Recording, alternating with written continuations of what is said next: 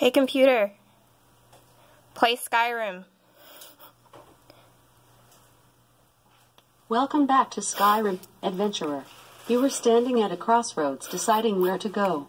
In one direction is an abandoned tower, in the other is a busy trading post. Where would you like to go? Computer, abandoned trading post. Once at the busy trading post, a red guard priest greets you. He looks quite sad.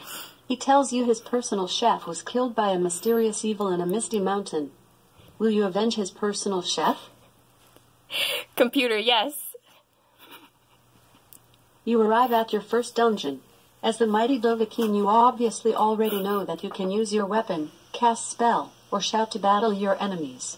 And, seeing as how you're Skyrim's chosen one, you certainly will never ever need to ask to flee when facing an enemy too powerful for you.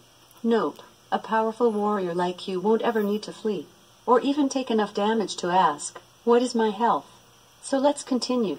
You follow the quest marker to your destination. Conditions on your footpath look bleak.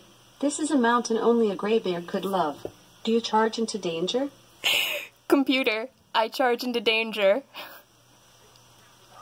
Do you charge into danger? Yes. Trudging through ankle-deep snow, you remind yourself to enchant some frost resistance onto your boots the next time you're in town. You hear clicking. A large mud crab scuttles out from a puddle. You can attack with weapon, cast spell, use shout, or flee. What would you like to do? Computer, you shout. Foos. Your unrelenting force tosses the large mud crab into the air. It crashes to the ground. Your foe has some resistance to that attack. Your thumb grows mighty. Your shout skill has increased to level 2. The large mud crab snaps its pincers. You take 6 damage. What would you like to do?